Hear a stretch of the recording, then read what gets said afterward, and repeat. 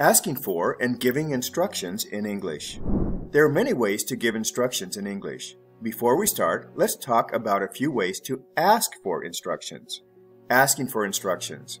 The most common way to ask for instructions is to say, "How do you?" or "How do I?" Do not ask, "How to?" That is incorrect. "How to fix this?" Wrong. The correct way is, "How do you fix this?" When you say "how to" verb, you are actually giving an answer, not asking a question. As in, "This is how to fix a broken headlight." Some other ways to ask for instructions are, "What is the best way to?" "How do I go about it?" "What do you suggest?" "How do you suggest I proceed?" "What is the first step?" Giving instructions. "This is how you." "This is how to." A simple way is just give the steps. First you, next you, then you, finally you. You can also use sequencing words like first, second, third, etc. For example, how do you pay with a credit card on that machine? First, you wait for the amount to appear. Then you put your card in the machine with the computer strip facing you. Next, you swipe your card to the left. Finally, check to see that the machine says "Done." Thank you! Practice giving simple instructions. Think of a task you do every day. Describe the task in simple terms. For example, how do you send a text message to someone you don't know well? First, you can pause the video to practice giving instructions. Let's get into a little more detail. Number 1. Starting out. Here are a few phrases to get you started when giving instructions. Before you begin, make sure the first thing you do is, to begin with, you can start by verb, ing. The best place to start is sample sentences for beginning instructions. Before you begin, make sure you have all your tools ready. The first thing you do is set the timer. To begin with, you can turn on the overhead light. You can start by opening the window for ventilation. The best place to start is at the top.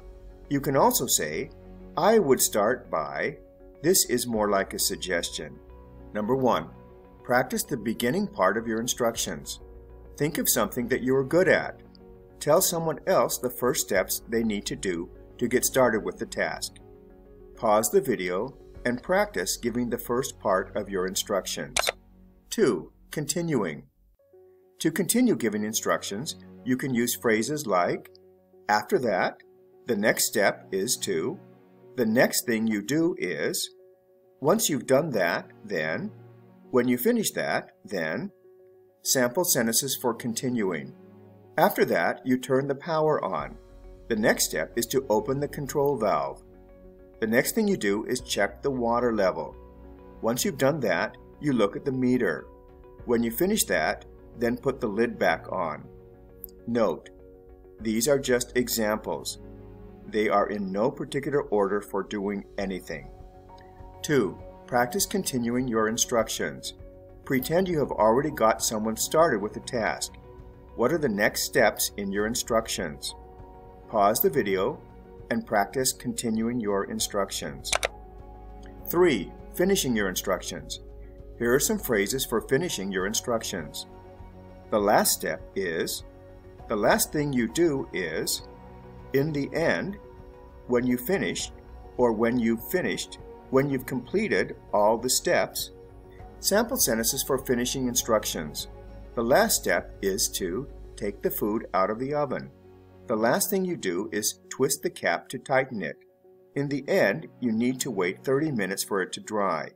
When you finish, put the paint and paintbrushes away. When you've completed all the steps, remember to unplug the machine. Some people use the present perfect to indicate completion. Practice finishing your instructions. Pretend that your partner is almost finished with the task. Give him or her the final set of instructions. Pause the video and practice finishing your instructions. Now comes the fun part, putting it all together. Ask your partner, teacher, or friend how to perform a specific task. For example, how do you bake cookies? How do you fix a leaky faucet? How do you use a cell phone app? How do you make an appointment with a client? Give your partner simple instructions on how to complete the task. Here are some more ideas for you. How do you use the subway system in this city? How do you fix a broken household item? How do you socialize at a party? How do you play a particular sport? How do you do a specific type of art? Go ahead, talk. Pause the video to ask for and give instructions. Keep practicing. Keep practicing giving instructions in English, and you will get better and better at it. For more information, click on the link in the description below. Also, send us your ideas for our next video. Thanks for watching. Remember to click on the like button if you enjoyed and learned from this. Also, don't forget to subscribe.